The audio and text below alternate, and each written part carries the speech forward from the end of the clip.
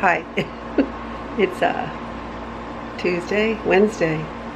Wednesday evening, and I work today, and I came home because in a hurry because somebody was picking up the bed. Guess what? Daniel's bed has a new home, and it's not in my living room anymore. Look, I'm really happy. It's a family that I met through one of our nurses. They have a little boy who has CP, and he has a trach, and he's 5, and he really needed a safe bed, so it's going to work out really well. But they came, we took it apart, loaded it into his truck, and I feel really happy that I finally found somebody who can use the bed.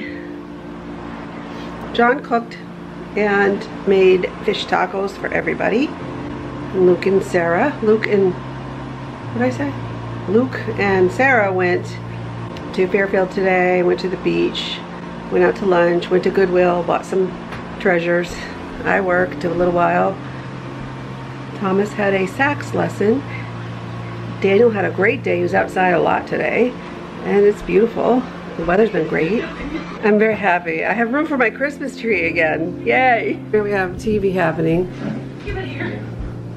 There's Luke, there's Holly. She eat her dinner? All of it. Happy Thursday. It's about noonish. I just had a pulmonary appointment.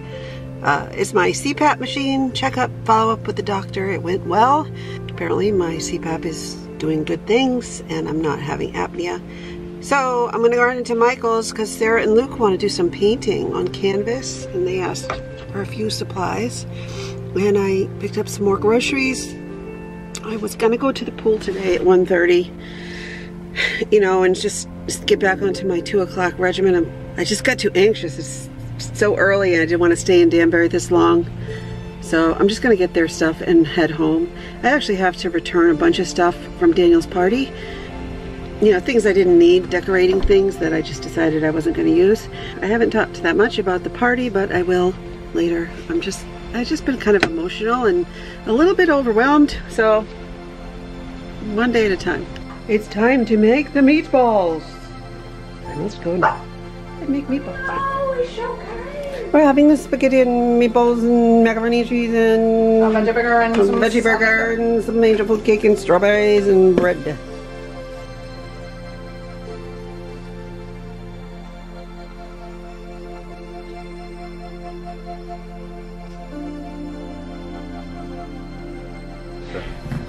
He doesn't get his meds. Oh boy. And somebody else. Sarah's priming the, whatchamacallits, canvases. Good. Oh, you have a Newtown Nighthawk shirt on. Yeah, that's fun. You need one. And then Bob says, The brushstrokes. Where's the wine part? we didn't pour the wine yet. Okay. Figured we would kind of get settled before we start drinking. Well, isn't that half the fun? So I came downstairs to do Thomas's laundry, and I walked in the living room to get something to eat, or the kitchen rather, to get something to eat. And then I looked over this way and I saw, oh my God, what is going on over here? And it's a painting party with Luke and Sarah. Hi, Julie! Julie's here too. And that's Luke's picture. That's very nice, very nice. And this is Sarah's. You guys are so talented. Look at this. Look at that. Smile for the camera. Ah, there we go. And then there's Julie over here doing something else. Now, instead of they're doing it, they're watching a video. See this? With your hand, princess. Bob Ross. Bob Ross. Bob Ross is teaching them how to paint. Well, So she's watching it here. And were you watching it too on the phone? Yeah, no, on my iPad. Oh, on the iPad. Okay. Wow, you guys are awesome. Look at that. Wow, is that going to fit in your bag on the way home, Luke? You'll have to carry it. Yeah, you just tell everybody you're a world famous artist. Maybe they'll bump you to first class. There we go. Look at that. That's awesome. I think that's great. Good job, guys.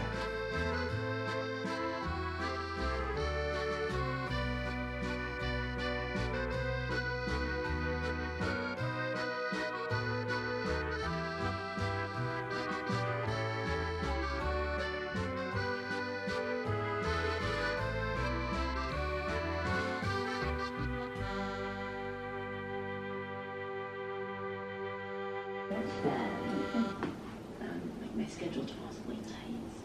Well, if it changes. Doggies want to go to bed? Yes. I have to say, One. Vote. Hey, how come you put mine behind? I just moved them in a way that they all fit. What are you doing in here? What are you doing in here? I'm at the movie theater waiting for Luke and Sarah. They were exploring around Southbury while I got ready. I guess I just decided to come and see Elton John movie today. Rocket Man, I think it's called. And just enjoy the last couple days with her till she goes back to California. So that's what I'm doing.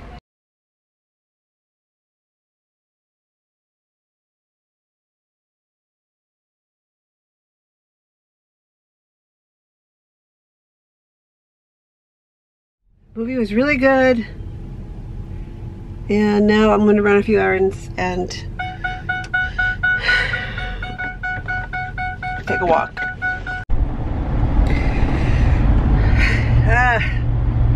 Let's head to home from the movies. You know, do you ever like wonder, those of you who have kids who are older, it's like having children is such a selfless activity. Like, you create this being, you love them, you support them, you guide them, they mean the world to you, you take care of them. You make yourself go broke because of them, you give them everything. You want them to be able to have lives and to be productive and happy and fulfilled and have their own lives and careers or whatever. And then sometimes you just think, you know, I'm so interested in every single aspect of their life. I'm very interested. You know, I've been there all the way. I know them better than they realize that I know them. And yet, your kids are really not interested in return in what you like. Like, they love you because you're mom and dad, right? Mom and dad family. But then, as your kids become independent, you sort of come back out again from all the years of caregiving and reinvent yourself, or at least I do. Who I am starts to reappear a little bit. You know, the things that drove me and interested me before I was married and had kids. Sometimes it's like you're a part of a family, but yet you feel alone because people are just not interested in you, in your hobbies and your dreams and your goals and the pressures and the anxiety and the stress and all of the things that are wearing away at your soul, you know? And then all the good things and then all the bad things. And I guess it's just supposed to be that way, right? It's supposed to be that way. We separate.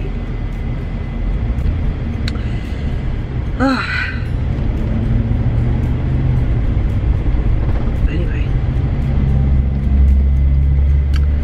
It's looking like it's gonna thunder today. Maybe we'll have a storm.